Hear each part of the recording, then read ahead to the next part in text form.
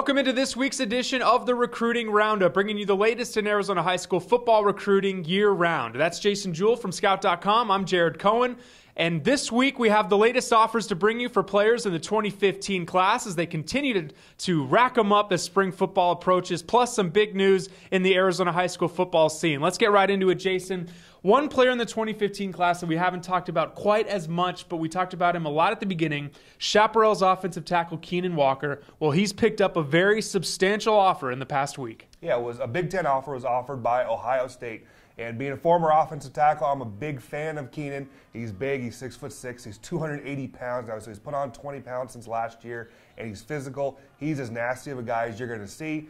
Got that Big Ten offer from Ohio State. Jumping now from the Big Ten to the Pac-12. Jason, we've seen Utah really make an effort to recruit in Arizona. They haven't landed a big-name player yet, but they've still made a conscious effort of it, and they're continuing to do so with this 2015 class. They've added 2 more offers to players. Yeah, like you said, they're moving into the Pac-12. They've made more of an effort to recruit the state, more, get into the Southwest recruiting-wise. The last player they were able to land was Clarence Smith out of Yonker High School. Now he's an outside linebacker, was running back at Yonker. But they're making an effort to go after some defensive linemen, outside linebacker-type players, offering Corona del Sol's Cassius Pete and Hamilton's Caleb Pert.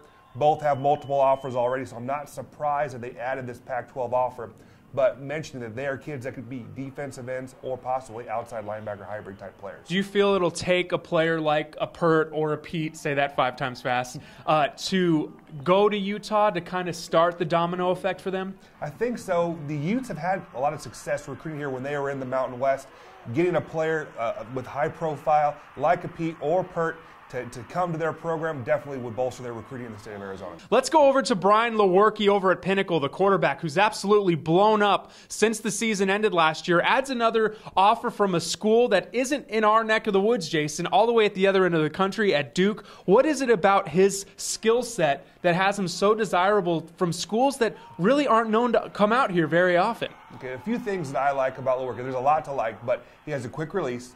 He's very, very smart. And while he's known as a pocket passer, he's also mobile enough, though, if the pocket breaks down, he can get out there and he can throw on the run. So Brian Lewerke adds a Duke offer. He's been getting offers from all over the country. Finally, the last one to bring you, a former future household name of ours turned offer machine. Matt Pistone out of Yuma Catholic adds his second offer in as many weeks. Yeah, it was offered by an FCS school. It was offered by Austin Peay. So now he has 2. Has South Dakota State, Austin Peay. I expect more schools to come in and offer this guy. I know North Dakota State might be the next one. And finally, Jason, that's it for the offers. Let's get into some news in the high school football scene. Longtime Arizona football coach Bernie Buskin announced his retirement on Tuesday morning. You've been covering high school football for years out here. What are your thoughts on this announcement that came down? I was actually shocked when he called me Tuesday morning.